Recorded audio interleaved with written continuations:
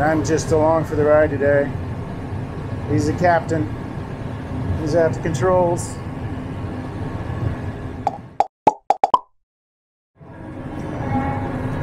So we're about 100 acres into the harvest of the field now, and we happen to be splitting the back corner of the field right on the test area we talked about in the last video, where we had the different rates of nitrogen, but I screwed up and let the fungicide check strip end up on the two lowest rates of nitrogen.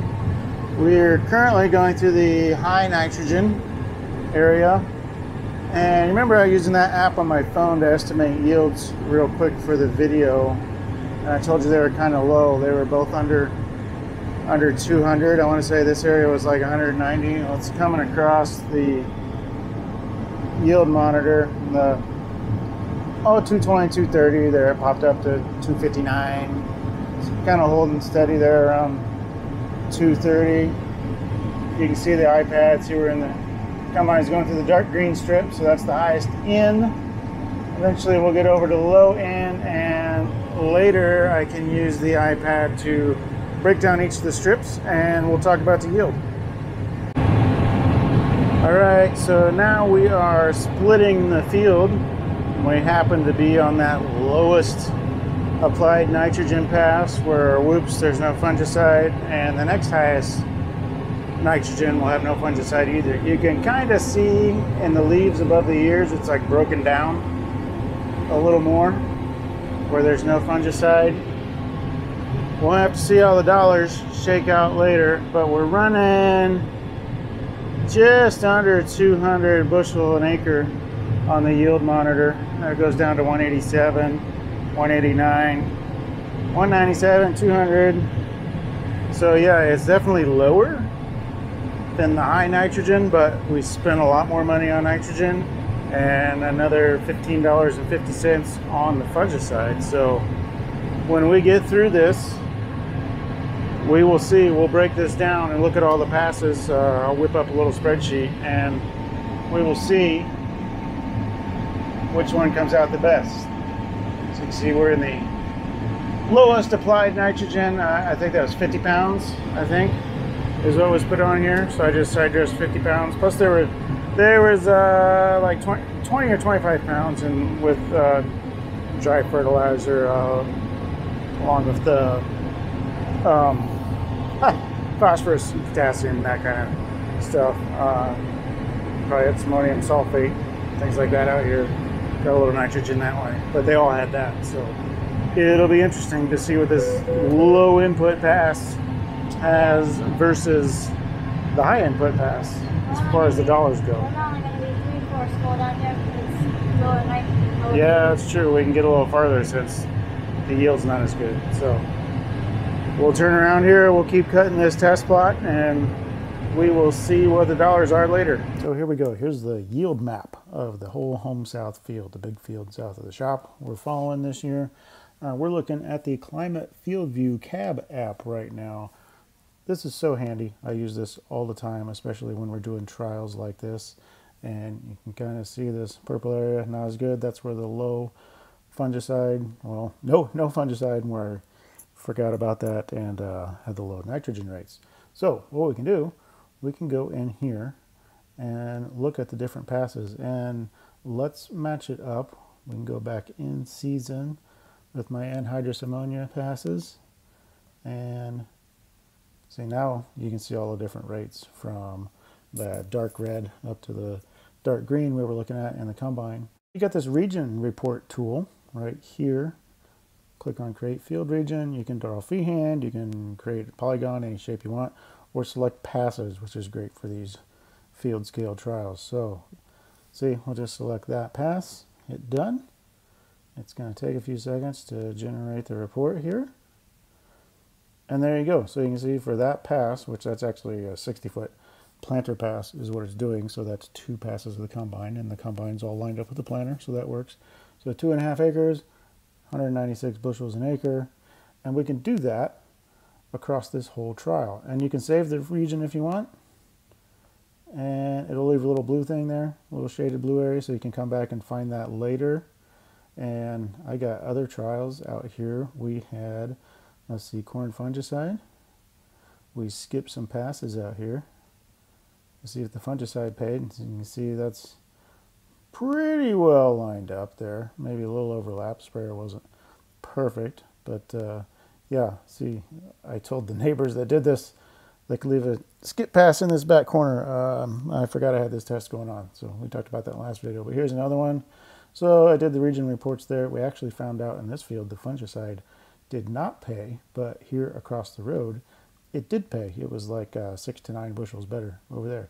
So now that we've done the field region reports, we got the info we want. Let's go and look at the dollars and cents on this thing. So here's my little spreadsheet I whipped up. So you can see on the left, in rates from 50 to 250.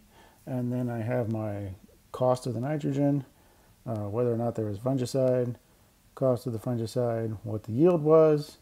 And then the gross is just the yield times what we had corn, waxy corn in this case, contracted for $4.28 a bushel.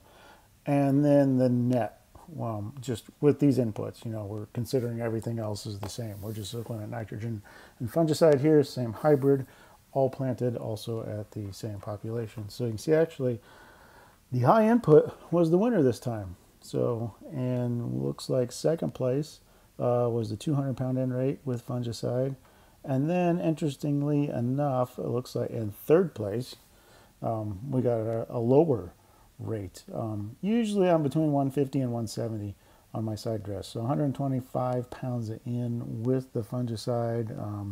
Our net was 886. Of course, that's not our true net. You know, we got land cost, machinery, fuel, blah, blah, blah, all that stuff. But that should be equal across, so we can just kind of compare this as it is what we did as the variables. So that's really cool. Another place I use Climate FieldView.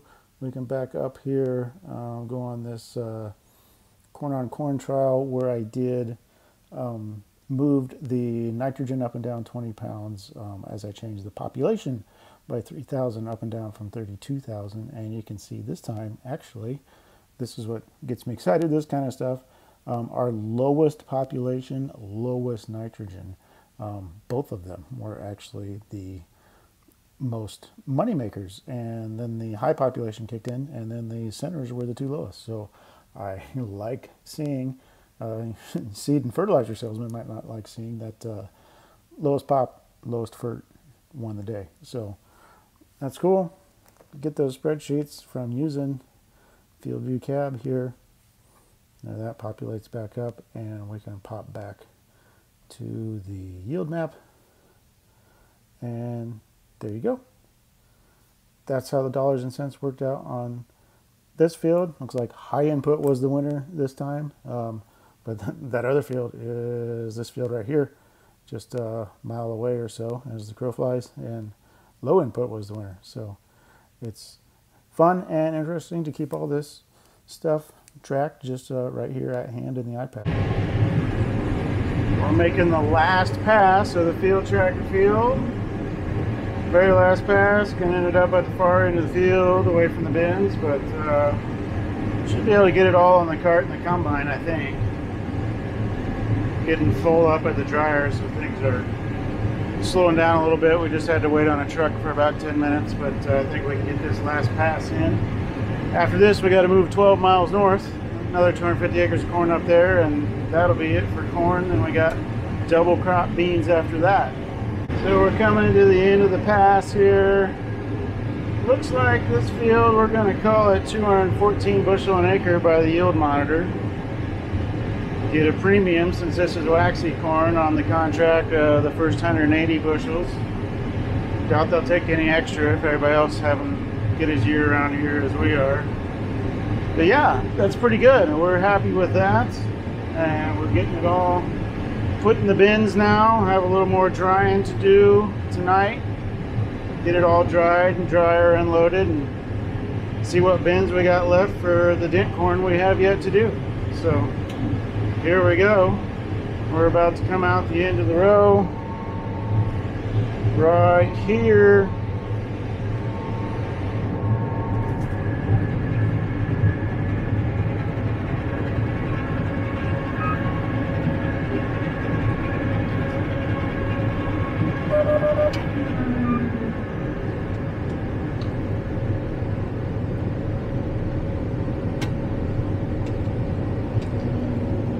get everything topped off here. Come by and emptied out.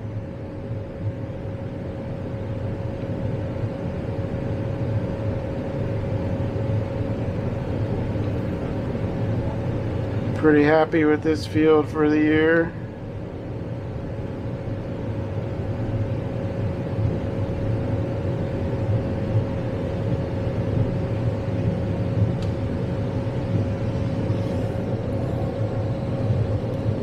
And there we go. Grain tank's empty. Field is empty. No more corn left out here.